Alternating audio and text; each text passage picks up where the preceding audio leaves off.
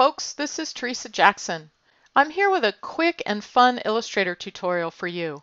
I'm going to show you how I converted my Dia de los Muertos portrait into a colorful pop art style print using Illustrator's image trace and recolor art. This process converts the tonality of an image to colors that you predetermine by creating a swatch color group in Illustrator. You can see that I've created this swatch group here already. These are the colors that we'll use to recolor the photo. The color group can contain any colors that you like, but there are two important considerations to keep in mind. First, the order of the colors matter. The first color in the group will become the darkest tone of the image, and the last color will become the lightest tone, and then everything in between falls in that order. Second, the number of colors also matters. You could do this technique with less colors for a more simplified look, but most important is that you know and remember how many colors are in the group. My color group has 12 colors. This becomes important when we image trace the photo to convert it to vector. Since we're going to recolor this based on the dark to light tones, we need to work from a grayscale image. You could use Illustrator to convert a placed color image into grayscale, but I used Photoshop for this one so that I could do some editing as well.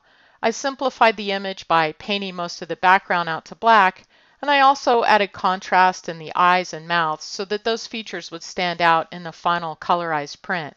So that's it for the setup. Now let's see how easy this technique is to do. I'll start by placing the black and white photo. Go to File, Place, choose the black and white version, and place it in the document. And then under Image Trace here in the Properties panel, I'm going to choose the preset 16 colors. And the speed of this processing will depend on the size of the image and how fast your computer is. Now remember, there's 12 colors in my color group, not 16. So I want to modify these settings by clicking on the Image Trace Options panel right here. We can change it from 16 colors to 12 colors. I'll type in 12 here and hit the Enter key. After that's done processing, I can close out of the Image Trace panel. But this isn't vector yet. We have to expand it. So I'll click on the Expand button. Now it's ready for recolor. Make sure that the art is selected. Click on the Recolor button in the Properties panel, which brings up the Recolor Artwork dialog box here. Click on the color reduction options. There's a couple settings we need to make sure are set up correctly here. First, under colors, we want to make sure to use all the colors. And then down here where it says sort, we want to sort this from lightness, dark to light.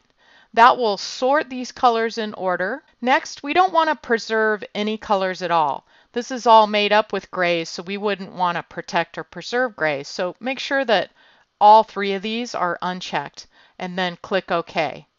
So that ordered these from dark to light. If we go down through this list, we see that the tones are in order from dark to light, and then we simply click on the color group that we pre-created, and there we go. Doesn't that look fantastic? Here's one more tip for you. If you created your color group with global color swatches as I did here, it's really easy to fine-tune this after you've recolored it. So for example, if I wanted this color here to be a little bit more saturated, I could double click on it and take the saturation up and say OK, and it will automatically update those colors in the art. So that's it for this fun and easy technique. Use it to convert any photo to a pop art stylized print using Illustrator's image trace and recolor art.